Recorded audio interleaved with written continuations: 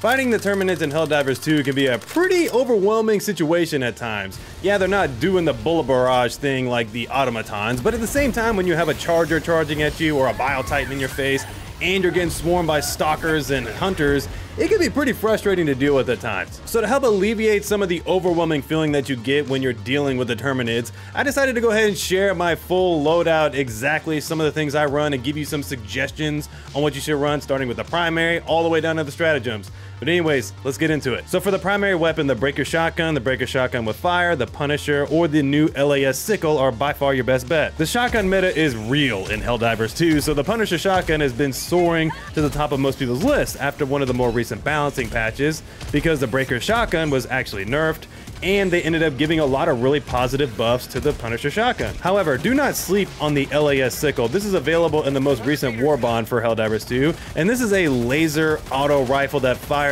at a high rate and is super freaking accurate and is great with dealing with all sorts of bug enemies. The best part about this weapon is that it has basically unlimited ammo if you manage the heat well. It's going to work even better on cold planets, and then the ones where there's a lot of heat, it's not going to work as well, so you want to run one of the shotgun variants. Again, any of these options are viable. Even the breaker shotgun with fire is actually pretty freaking good against the bugs, especially with dealing with a lot of bugs. But at the end of the day, I really do think that the Punisher shotgun is the default option that I most times use, and the LAS-sickle is definitely a close second for me. For secondaries, the P19 is always a good choice, but if you have the new war bond, the LAS-7 dagger is also an excellent choice as well. The LAS-7 is a laser gun, and this is really good at mob clearing, so it's very viable as a primary weapon at times. But again, either option is fine. They both do their jobs. If you're in a pinch and you need to kill an enemy really quickly, both of these are really good options. For your grenade, you want to use impact or heavy grenade when dealing with the missions that require you to seal the bug holes,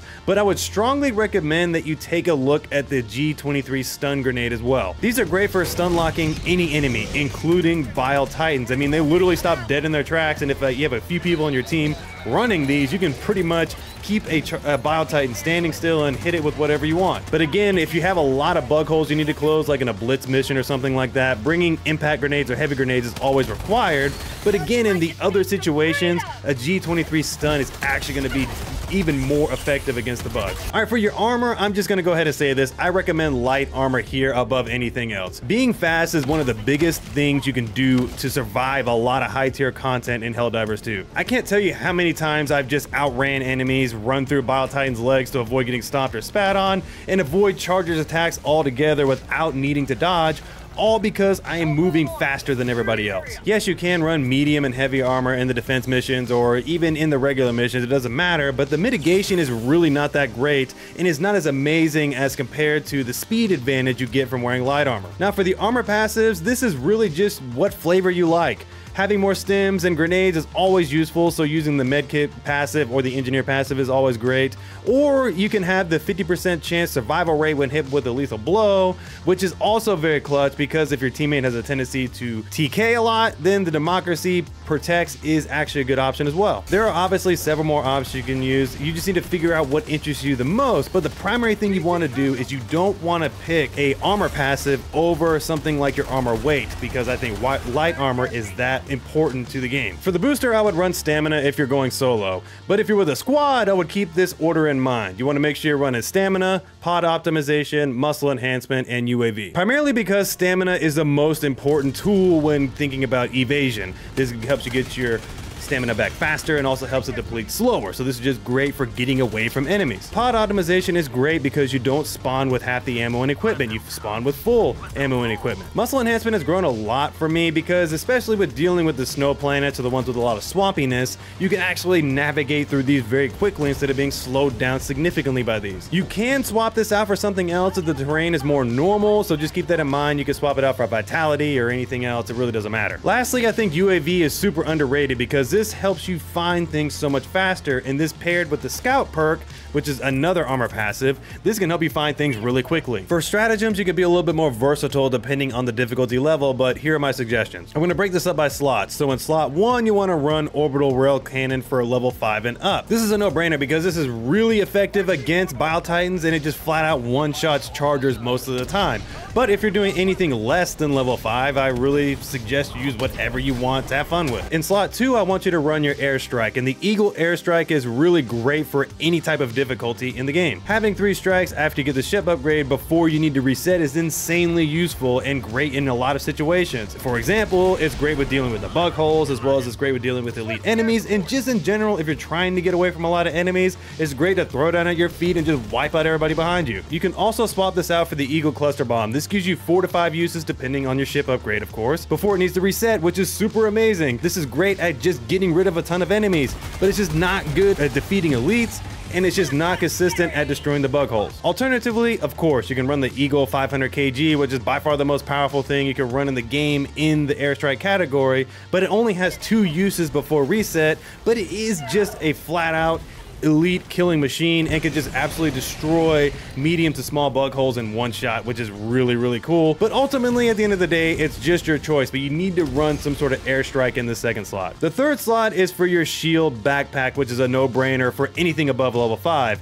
Damage mitigation is just way too important after you hit level 5 because you're just getting swarmed by bugs, and there's so many times where this thing has just absolutely saved my life and allowed me a chance to just get away from a lot of enemies at once. Anything lower than that, feel free to have fun with this. I like to run the guard dog laser because I think it's just fun to see the kill sheet go up because it's just absolutely destroying everything, and a lot of times I don't even have to shoot a single weapon, which is awesome. For slot 4, this is going to be your weapon stratagems. This may vary depending on your party, but if you're solo, I would run the arc thrower. It's just so versatile. It can not only kill a ton of adds, but it's also very effective at killing bile titans as well as chargers. And the fact that it's unlimited ammo and just a chaining effect again for dealing with mobs, it's just too clutch. You gotta run this thing when you're running solo. If you're in a group, you gotta run anti-tank, as well as I would have a couple of people running an arc thrower or a flamethrower. Keep in mind that the flamethrower and the arc thrower are teammate killing machines, so make sure you're not aiming at your teammates or they're anywhere in the vicinity when you're shooting at other enemies. What I would personally suggest is that you have half your party running anti-tanks and half your party running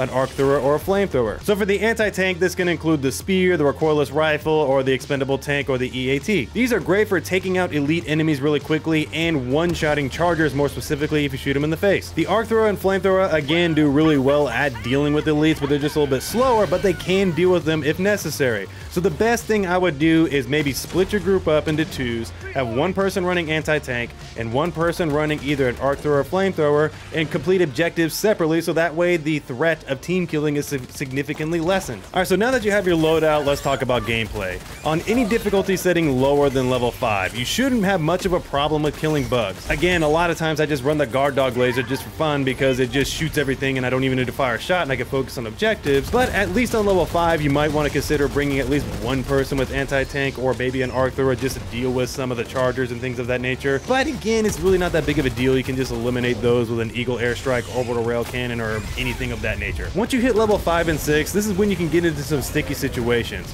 Elites spawn way more frequently at these levels, so you may have to deal with waves of enemies and these elite enemies at the same time. Running the shield backpack is critical here. It's by far one of the best tools in the game, so you need to be using it. If you're solo, again, run the arc thrower and this will help you a lot. But if you're with team play, definitely make sure you're mixing in the anti-tanks as well as the arc thrower / flamethrower, so that way you can make sure you're having a good diverse party on this. Level 7 to 9 is where things get spicy. Things are amplified to 11, so you're gonna have a lot more enemies, a lot more elites, and everything's gonna be just way more overwhelming to deal with. Again, make sure you're using the strategies that I talked about for level 5 and 6, and make sure that you're using an Eagle airstrike to clear out objectives as well as to clean up any enemies that are pursuing you. Again, the orbital rail cannon is amazing for dealing with bile titans as well as chargers. You can also, in place of this or in place of your Eagle airstrike, run a 500 kg Eagle strike to quickly deal with these elites as well as deal with the other bug holes or objectives that you need to deal with. The overall strategy for this 7 to 9 content is to make sure you're practicing combat avoidance. Fight when you need to, avoid patrols, find the super samples, but most importantly, make sure you're focusing on the objectives and trying to get them done as quickly as possible and extracting. The longer you and your squad are in these missions, the more likely bad things are going to happen. Getting a lot of kills in this situation does not help your team, so disengage, stay alive, and fight when you have to, but run as much as possible. Alright, so that's all my strategies and loadout suggestions for dealing with terminid forces. What are some of the strategies and loadouts that you suggest? What are some weapons that I may have missed that you love to use against the terminids? Let me know down in the comments below. Make sure you do all the YouTube stuff, like, comment, subscribe, and I'll see you guys in the next video. Peace!